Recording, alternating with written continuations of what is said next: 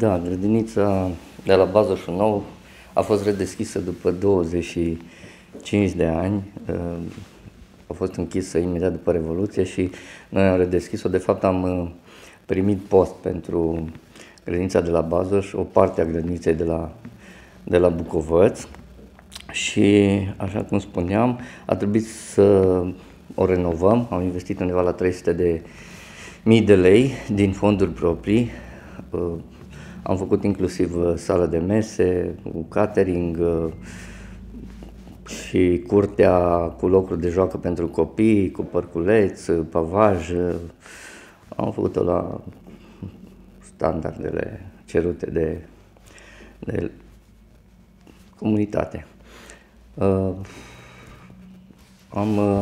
Am primit post undeva prin luna iulie și am avut o lună de zile termen să o redeschidem, așa că a fost un efort foarte mare să o putem pune la punct în termen așa de scurt.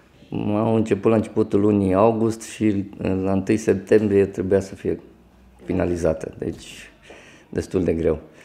Am stat și până la ora 10 seara, toată comunitatea. Am fost ajutat și de oamenii din localitate și am reușit să finalizăm și chiar duminică înainte de începerea școlii încă eram acolo și făceam curățenii. Am mai fost renovată din mandatul anterior puțin o singură încăpere, doar că nu era schimbată tâmplăria, nu era bucătărie, apa nu era legată, nu aveam curte, nu aveam loc de joacă, deci a trebuit să luăm cumva aproape de la zero. Instalație electrică, instalație de încălzire, luam niște pompe de căldură acolo pentru fiecare încăpere în parte, că n-am mai avut timp suficient să introducem gazul metan și atunci a trebuit să găsim o alternativă și am luat pompe de căldură ultimă generație care o să consume puțin.